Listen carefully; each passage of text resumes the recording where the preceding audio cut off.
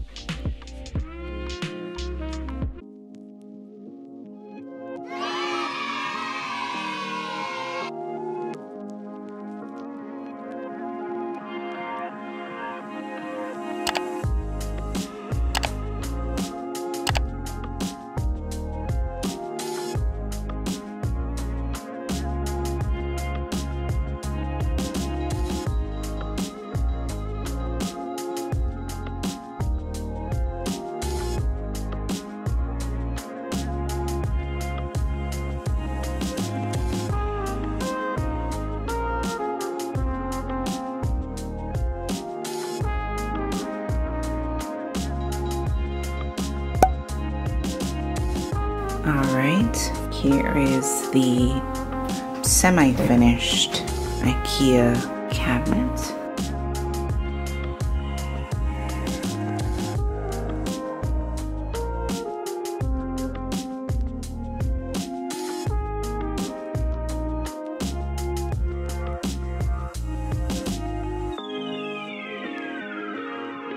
Let me run you through what we have in here. So first we have philodendron Milano Chrysum, and I did show you these in my houseplant tour. Still rooted in sphagnum. Haven't seen any root growth, but they're doing pretty well in there. Next, I do have a Syngonium. I don't know what variety this is, but I did get it at a big box store. Then I do have two cuttings here, String of Hearts, Peperomia. Next to that, I have my first ever begonia. This is a begonia maculata, or angel wing begonia, I believe.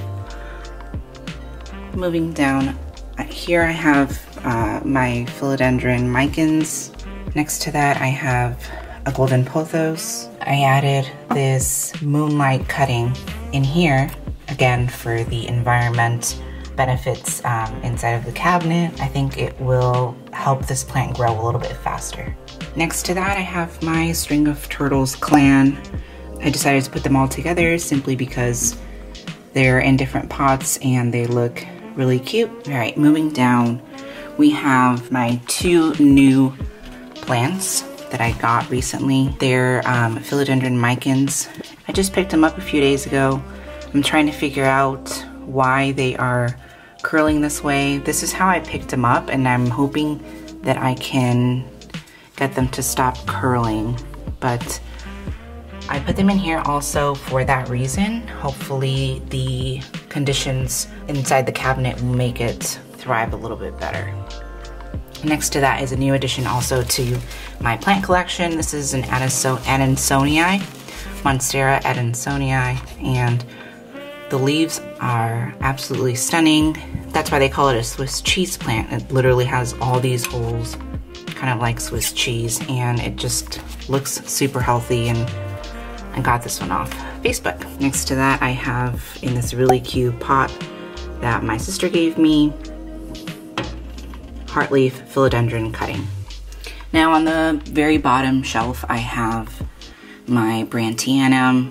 I'm hoping that the humidity and the light combined will give this one an even better opportunity to thrive. It wants to push out this new leaf so badly. If you saw on my last video, it was just beginning to pop up as a new leaf, and now it looks like it's beginning to unfurl, so that's kind of exciting. Right next to it, I do have my Monstera Peru. Now, if you did watch my last video, you may have remembered that this leaf was just unfurling. And if you do remember, this is what it's looking like now. It just unfurled, and it's already putting out a new little leaf. Can you believe that? This has quickly become one of my favorite plants. I avoided buying it for the longest time because they're not cheap, but I really just enjoy the growth pattern on this plant. And I may even have to just transfer this out of my cabinet because it's already touching the top shelf. Now up at the top, I do have my Rhaphidophora tetrasperma, and right next to it is my Cebu Blue. This is an 8-inch pot. I got it at a big box store, and it's one of my favorite plants. It grows pretty fast.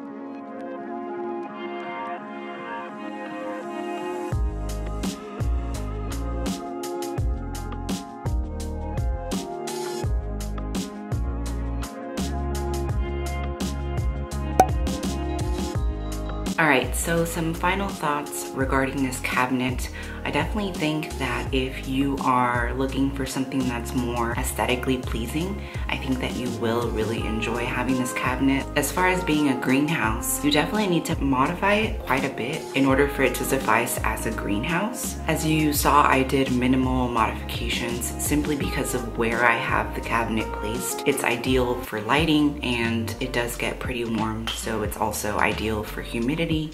However, if you have this in a dark area, for example, you may want to modify it by adding grow lights as well as a humidifier. I'm gonna play around with it for now and see how it ends up working out for me, and I will definitely be updating you either here or on Instagram. If you have this cabinet, go ahead and let me know in the comments below if you enjoy having it in your home. And lastly, I do definitely enjoy having it. It's a display cabinet, right? So as a plant person, I want to be able to display my plants, and the fact that it's enclosed helps it a little bit better with humidity. That concludes today's video. If you would like to see any more of my planty content, I have my houseplant tour listed down below. If you enjoyed watching this, please give it a thumbs up, as well as subscribe to my channel. I really appreciate the support. Let me know down below what you'd like to see next. I'll see you on the next one.